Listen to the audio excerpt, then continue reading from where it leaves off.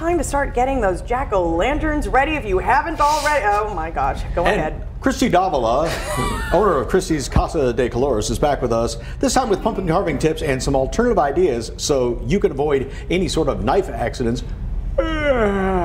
Excuse me, I've been up for a while here. Good afternoon, Cristy. That's cool. Hi, guys. That's fun. That skull has such a radio voice. I love it, I love it. You have to put up with him for just the next 3 to 4 minutes. I don't mind. It's awesome. I'm having a great time today. I appreciate it. Something stuck with me. Anyway, all right, pumpkin carving tips. I mean, you know, it's digging in there and getting all the guts out and everything like that. Yes, that's definitely the fun part for sure. But different ways of doing it, right? Yes.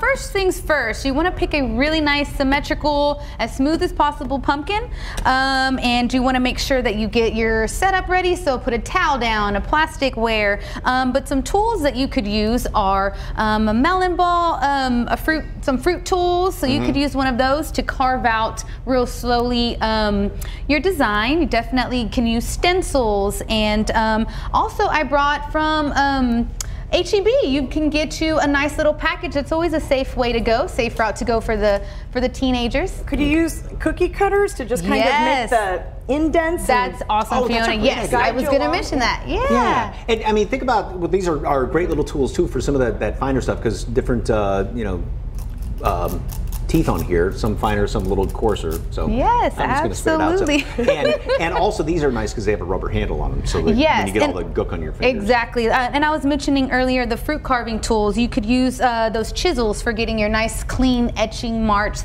there, and some detail there for the top as well. So that's a lot of fun. The cookie cutters is always a great way to go. You definitely want to make sure you're carving away from your body.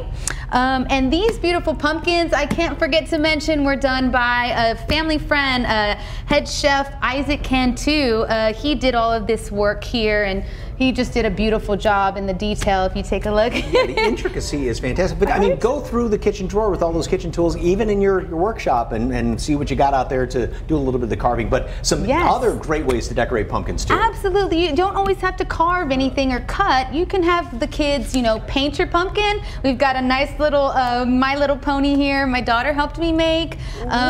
She did all the paint work and all the glitter sprays, and she had a great time.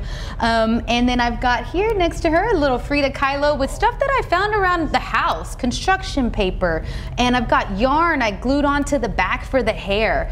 A nice little old scarf, you know, hanging in the closet that's never been used. So it's great to find things around the house. And that is a plastic pumpkin, correct, right? And this one's on that's a real one, yeah. And then the simplest, and I think almost one of the cutest ones, is that.